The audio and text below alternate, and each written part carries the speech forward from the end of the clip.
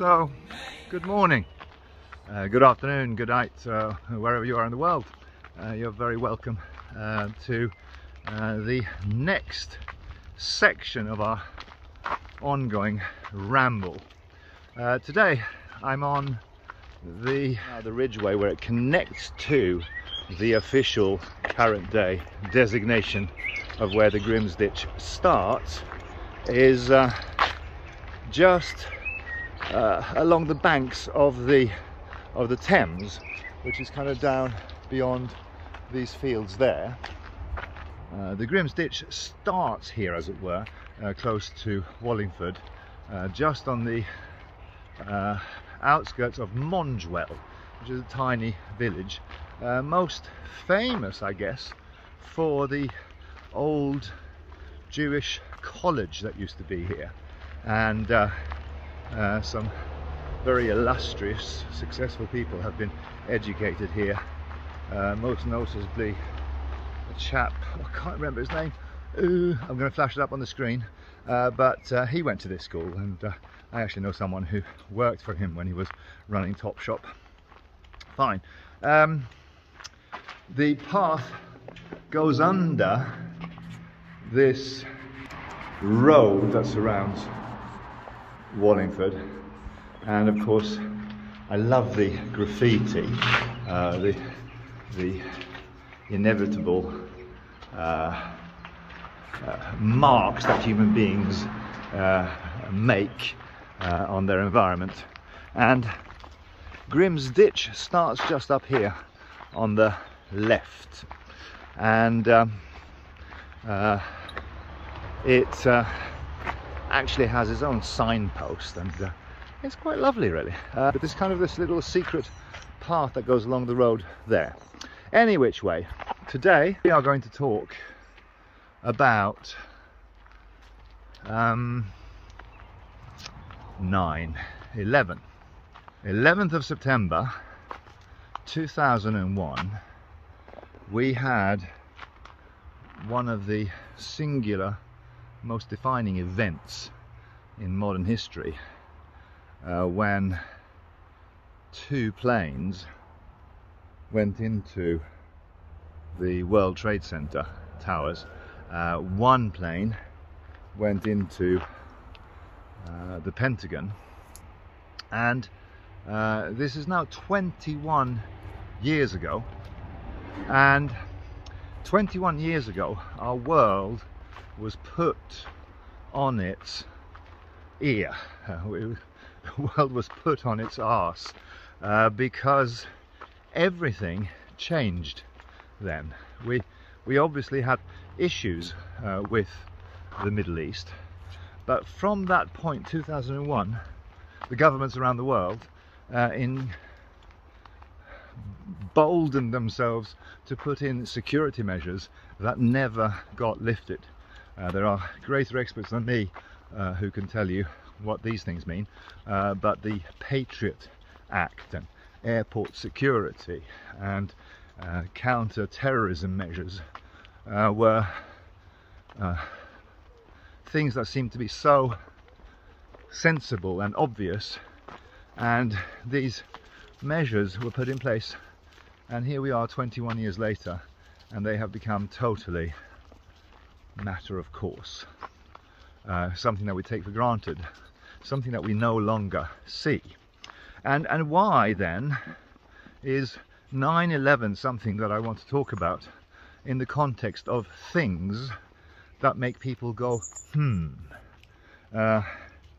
as you know, all scientific discovery starts with a scientist, a person observing something and saying, that doesn't make any sense. Now, I remember being there when the 9/11 event was happening, and I watched it during the course of a day, and I was actually there seeing the news reporting on these two planes and capturing them on film. And I was 41 years old, and it was very plain to see that the world would never be the same, because this was an unimaginable event that was hard to believe was happening in real time before us. And why is it an event that make people go, Why is this an event that when you speak to people who are in some sort of truther movement, if you speak to people who are notionally awake, what is it that makes them go, Well, it starts with the World Trade Centers. Two great big towers that were taken down by airplanes flying into them, and of course the footage that we've all seen have become iconic. Yet what has become less iconic is Building 7, a building that was nearby that also collapsed. So you have a situation there where you have 3 buildings, 2 airplanes. The incident has been analysed by many, but then if you look at the Pentagon, as far as we can see, there was no airplane, because CCTV footage at the time hauntingly and bizarrely failed to capture the last moment when the airplane went into the building. The debris that was left outside the great big hole in the wall was almost non-existent. In fact, it was a miracle that they were able to find passports, and I believe they found passports both at the Twin Towers as well as the Pentagon. I have taken a slight detour and I walked into the park of the Carmel College, the Jewish college that I told you about, and these are the sort of the old grounds, and we are heading for a little abandoned chapel that I often visit. And when I say abandoned, it's almost a ruin, but it's still maintained, and it is kind of, again, utterly charming. And there is a sense that there is a Holy Spirit here. There is a sense that this is not just bricks and mortar and flint and cobbles, but that there actually is a sense that this is alive with some sort of spirit. Well, that's my belief, and proud of it. But if you look at the approach to it, this is the St. John Church in Mongewell, and it is rather mysterious and charming, nestled amongst ancient, very old yew trees, and something that I'm always approaching with not a serious demeanour, as it were, but sort of more. I approach this building always with sincerity and with a sincere heart. Like I said, there is kind of something going on here, and I think it is utterly bewildering how beautiful it is as you walk through this path that is almost not there in these ancient headstones, and again the trees, and through the trees you can sometimes glimpse the Thames down beyond there, and it is absolutely a magical setting. There you go, there's the Thames, and it is kind of just a privilege to be able to come here. When you then look at the building, it is a ruin, because the old archway here leads into what would have been the main, what do you call it, the main hall, the main building, where at one time that bell tower there would have been at the end of a hall covered in oak timbers, leading to the nave at the end. And generously this is kept open to the public. So St. John the Baptist, Mongewell, part of the Church Preservation Trust, this is a historic church, no longer used for regular worship, but it remains consecrated, that was the word I was looking for the other day, and open to all. And it opens up into this utterly charming room, nave, I guess, and it is striking how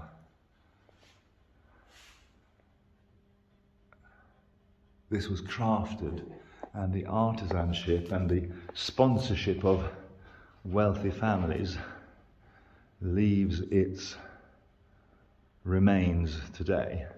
And I will sit here, and my dog goes very impatient with me, and I'll sit here and have a look at the front of the church.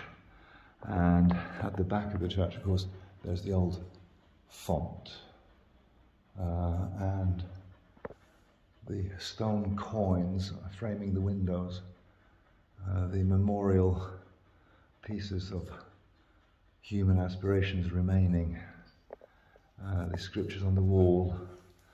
All of it conjures a story of humanity's frailty and its desire to be remembered and live on. I'm always really struck by this little bit of, I believe it's Norman carving around this great big arch, and it is just absolutely beautiful. So, come here. Well, I come here and I sit, and it's quiet and it's stillful, and you can hear my patient little dog in the background who wants nothing more but for the walk to continue. But she's been here a few times with me, and I just sit here and I regard the stained glass in front of me, and Jesus Rex, Christos Rex, the King, and kind of have a little quiet chat. And what I more than anything I try to do is I kind of try to still my beating heart, and I try to still my chattering monkey brain, and I kind of just sit here and feel and listen and collect myself, and get to this place where I can reconnect with that part of me that is not verbal, that is not a chattering monkey, that is not this great big verbal diatribe, but the stillness inside. And I genuinely do believe that God is inside me, and your God is inside you. And I don't think we have to look to outside authorities for guidance. I think we can look inside, and I think we can get all the answers that we could possibly need from a quiet moment with ourselves and with our Maker. So I'm very, very pleased to be able to share with you St. John the Baptist's church in Mongewell, because you need to find your little refuges for yourself, and the places where you can be still and where you can be quiet and where you can regroup, because the bombardment is relentless. The sense that we are constantly kept off balance, that sense is very tangible to me and many people, and it's kind of like the fear porn and the fear mongering and the constant onslaught on us of bang, bang, bang, bang is designed to stop us being still, stop us being quiet, stop us connecting to our Maker. Now, if I sit here and I think about this video that I've started, I want to talk to you about 9/11, and all I have to do is quieten down and consider, what do I want to achieve, and what do I want to share, and kindly give me the words to help me do that. So this is not a 9/11 truther video, but what it is a video where my sense is that there's an awful lot more going on than meets the eye with 9/11, or that in fact, I guess the more accurate way to say that is, there's a narrative that we've been asked to accept, and there's a narrative that is that this was an act of malicious terrorism, and I guess it was, but I think the perpetrators are not who we were told it was. There is so much anomaly surrounding 9/11. 2 airplanes, 3 buildings. Pentagon, no airplane. And just on the morning of a reveal of where 55 billion, I can't remember the exact number, but there was a budgetary issue around the Pentagon's Black Ops budget, as it were, or a budget. And because of the malicious attack of Al-Qaeda, they never had to present anything. They couldn't, because all the records were destroyed. Oh, funny that. If you look into what engineers say about 9/11 and how those 2 towers came down, it is a simple case of controlled demolition. There are videos circulating on the internet showing how the floors were blown out, boom, boom, boom, boom, boom, and there's evidence of how the steel structure had been cut on a diagonal, on diagonal cuts all across this structure to make it fall down within its own footprint.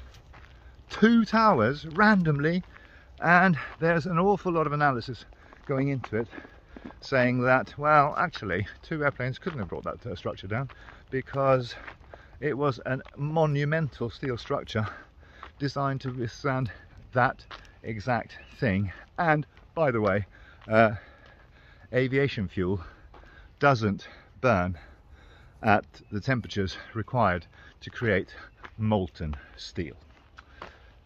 So there's so much there that this video, I'm not going to go into it. If you've come across this before and have not felt compelled to research, maybe a nagging feeling that something was not all right with that, then by all means you must, because when you scratch the surface of that one, that opens up a bleeding wound where you cannot doubt that there is foul play. You cannot doubt that we are talking about a false flag event that is boggling in its scope. Now I'm going to carry on here on the Ridgeway and walk in the direction of South Stoke, cutting through the Springs Golf Course. But I mean, who knows where the paths actually led here 3,000 years ago, and what was Grimsditch and what we called Grimsditch and what wasn't. It's very, very possible that this was all connected. I don't know if it was or not. So, notionally, notionally 9/11 was a false flag event. Except that was the premise. So who did it and why? Well, if you dig into the Al-Qaeda, and if you dig into CIA's involvement in that organization and Osama bin Laden and his relationship to the powers that be, then it's all starting to smell.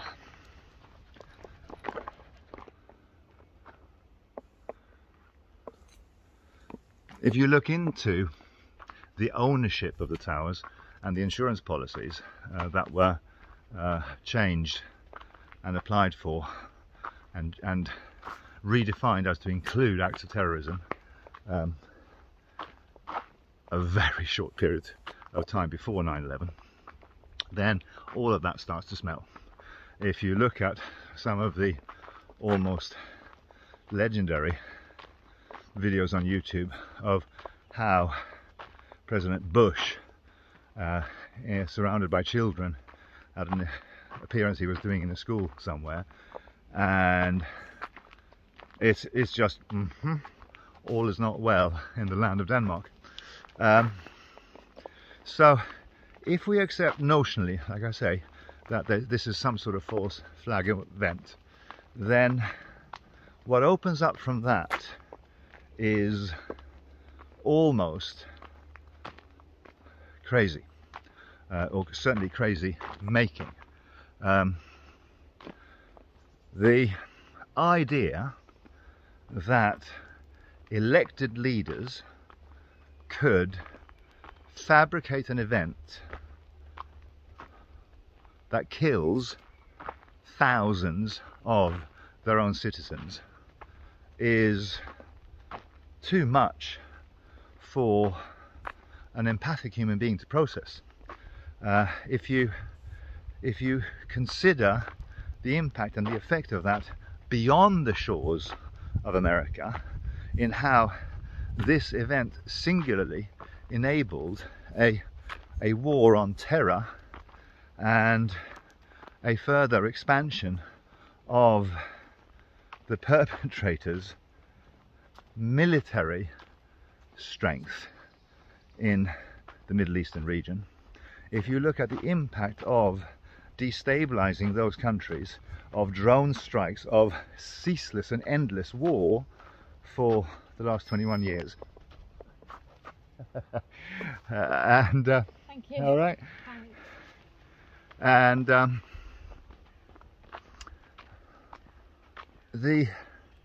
it becomes too hard to process, and this is why I think that even though for the last 21 years I may have come across this conspiracy theory many times, it was almost too big for my brain and my understanding and participation of the world to participate with. Because if you accept that notion is true as a thought experiment, where that takes you is to very dark places, because suddenly every bit of narrative that has been pushed into your brain for your entire life starts to crumble. The bastion of the free world is the leader of the free world is a despot. He is an assassin, he is a killer, he is a liar, he is not human. Because the problem that we have when we are empathic human beings is we cannot process what a psychopath is capable of doing, because our checks and balances internally, when we are connected to our heart, when we're connected to our empathy, it doesn't allow us to do things that a psychopath who is not connected to his heart and his empathy, is able to do without even breaking a sweat. Oh, this is a bit of a find for a Fletcher. This is a kite, a red kite feather that will make a lovely fletching for some arrows that I'm knocking up. So that's the problem with 9/11, is, as far as I can work out, and far better brains than me have done this, both on an engineering side, on a policing side, on an arson side, on a construction side, far better brains than mine have analysed this and come to the conclusion that this was a false flag event that was perpetrated on the American public by the American leadership. And that then opens up a whole bag of worms. Now, if some of you people watching this, for instance, if some of you people watching this are my friends or my family, you will think that Dan has now finally lost it, because their worldview is right in the middle of the narrative cage that has been slowly woven around them. And these 2 years of this COVID nonsense, and these 2 years of being locked down, and these 2 years for me and for many other people have started us on a journey down a rabbit hole where 9/11 is not the biggest thing that they've hidden from us. There are bigger secrets, there are bigger truths, there are bigger lies that have been kept from us. Lies, truth, you know what I mean.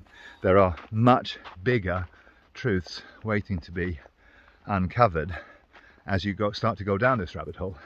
And I caution, abandon hope, all ye that enter here, because this rabbit hole is deeper than Dante ever imagined.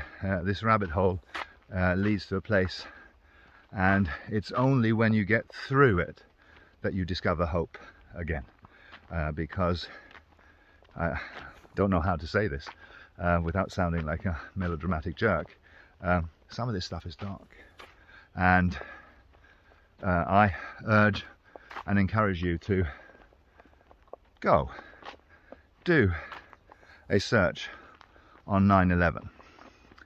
Observe how much counter information and how much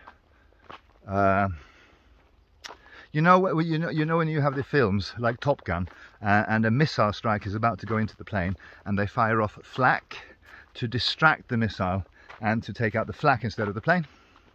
The truth of 9/11 is surrounded by so much flak, it'll make your head spin.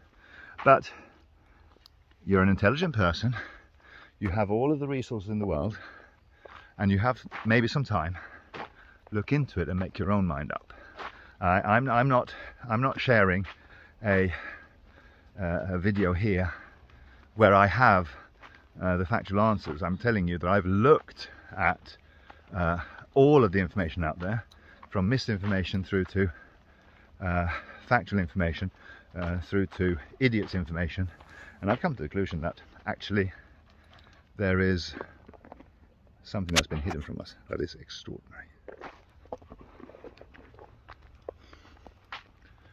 Because here's where that notion goes. You have a political machine that is disconnected from its stated mission to represent its people and do the best for them. And what you instead have is a self-serving elite that represents forces that have no limits to what they can do. So when you verbalize something about COVID and the jab strategies. Yes, but why would they do that? Dan, honestly, do you really think there is so much malice? And the truth of the matter is, I do.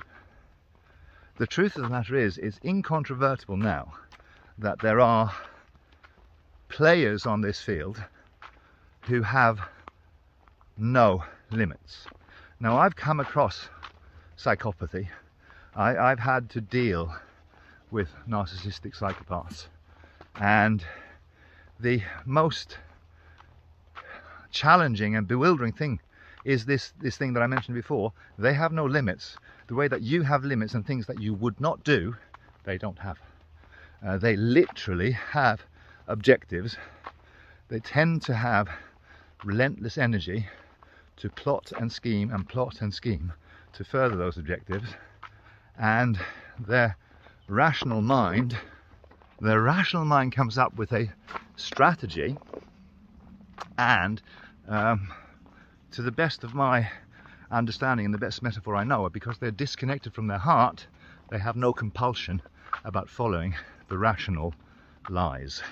They rationalize everything, and that's what gives them no limits. The end, in every aspect of fulfilling and achieving their goals, justifies the means, because they say things like, it's not personal, Dan, it's just business, as if that was a thing. It's all personal, but they manage to tell themselves a rational lie. Yeah, it's unfortunate that 3,000 people died in 9/11, but look what it achieved for us. Look how it consolidated our place in the world, blah blah blah, whatever rational lies they tell themselves. And this is the danger, that the psychopaths have been in charge of spell weaving, spell casting, broadcasting those spells into fundamentally an empathic audience that has acquiesced to the weave that they wove, and now find it almost incomprehensible to think that someone would do that. But the evidence is starting to become clear. They are doing things that no empathic, caring human being would do. And I think our system favours brutal, thoughtless, no, not thoughtless, brutal, ruthless, they have no ruth, psychopathy, in a way that empathy doesn't win that game. Because frankly, you get to a stage, if you're an empath, when you think, yeah, well actually, all that money doesn't matter that much. And we don't relentlessly pursue it. Monopoly, the game, is the metaphor for how all of that works, which is the psychopaths brutally and relentlessly pursue getting Mayfair and the Strand, and once they do, they win the game. And instead of making everyone bankrupt, they set up everyone to have a mortgage. They set everyone to be a wage slave, so that instead of the game ending, they enslave the other players on the board so that the game can carry on until they own the entire board and everything that's on it. And then I don't know what the next stage of that plan is, but that's something that we'll explore going forward. So I don't know if I'm at the conclusion here yet or not, because I'm still walking, and I guess that this long form ramble is because I take my dog for a walk, and a walk takes half an hour, 45 minutes, an hour, and I keep thinking of things to say, so it is what it is. So sorry about that. So going back then to 9/11, if our leaders are capable of doing that, what else are they capable of? Would they be capable of starting and funding a war, placing bets on both sides? Would they be capable of funding political party candidates so that you think you're voting left or you think you're voting right, but you're basically voting for two put-up candidates that were sponsored by the same people? You decide. What are they not capable of? Well, they're not capable of connecting to positive energy, creativity, spirit, and that is still a thing. That is why I take you into these churches. That is why we talk about some of these things, because I hope to remind you of that truth. The reason that these podcasts are not crash bang wallop and the most emergency incentivizing exclamation mark ridden headline is because I don't want it to be that. I don't want to engage your amygdala and your panic and your adrenaline. I want to connect with your heart, and we do that through a more quiet pace. We do that through a more contemplative approach, and we do that through sharing some of the things that are around me as I walk along. We shall be heading down to the river now, and we shall sit for a minute and watch the waters flow by.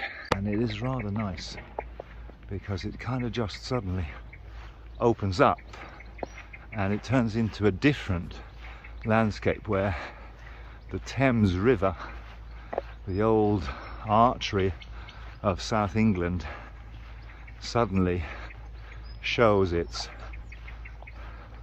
nature and the landscape changes. And I imagine walking down Grimm's Ditch, it would be a welcome sight, and it would be a landmark where you'd have to search out and try to find the crossing points where you can get across this body of water, and where a bridge is created, like in Wallingford it's now indeed.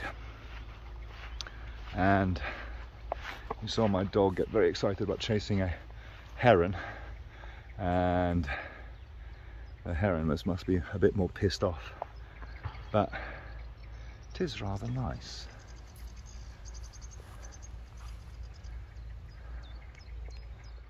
So you come down to the river and you're reminded of all the Zen koans you ever heard, Buddhist sayings, wisdom.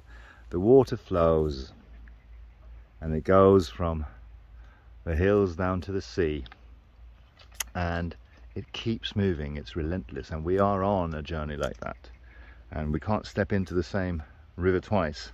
At the moment, from my perspective, I'm trying to give you a feeling and a view on where and what our river at the moment looks like, and if I do a good job, I will give you a perspective and a view that is useful, or that has utility, and maybe to some extent even a little bit beautiful, and if nothing else, a bit of fun. And there's my little dog enjoying a stick, like I told you about. We're at a clearing where someone is doing stewardship.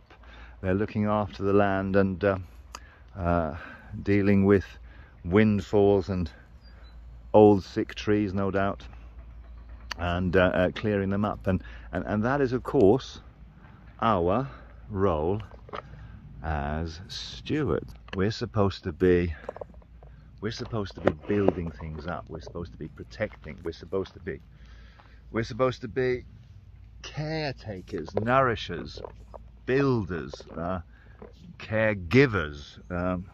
We're supposed to be people that look after the weak, not oppress them. And this is the difference. A psychopath gets very excited about weak people because there's less chance that they will resist, and so a psychopath tries to make us weak.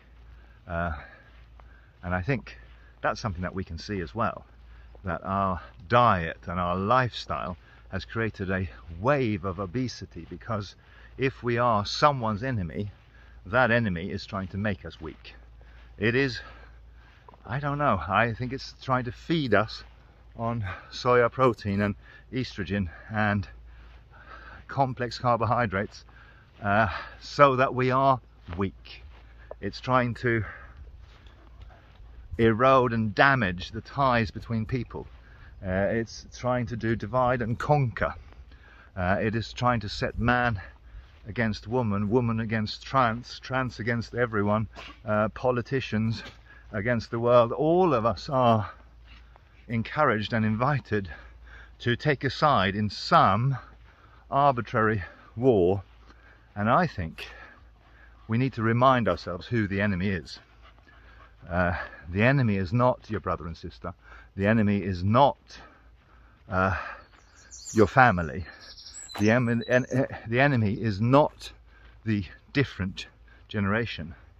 The enemy is the perpetrators and sponsors and funders and brains behind the attack on 9/11. It's the forces behind the regulatory capture of Big Pharma. It's the forces that, while you are buying cryptocurrencies and digital assets, they are buying farmland. That's the real enemy.